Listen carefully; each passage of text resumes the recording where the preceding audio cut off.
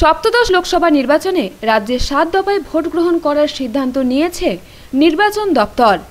আগামী 18 এপ্রিল দ্বিতীয় দফায় রাজ্যে 3টি আসনে ভোট গ্রহণ হবে। রায়গঞ্জ ছাড়াও ভোট গ্রহণ হবে জলপাইগুড়ি ও দার্জিলিং কেন্দ্রে। কেন্দ্রীয় বাহিনীর উপস্থিতিতে ভোট গ্রহণ প্রক্রিয়া সম্পন্ন করার দাবি তোলেন বিরোধীরা।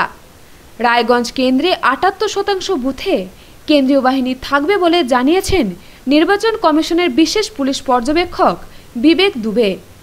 বাকি 22% বুথ থাকবে রাজ্য পুলিশ দ্বারা রক্ষিত। অপরদিকে দার্জিলিং কেন্দ্রে 55% বুথে কেন্দ্রীয় বাহিনী থাকবে বলে প্রশাসনের সূত্রে জানানো হয়েছে।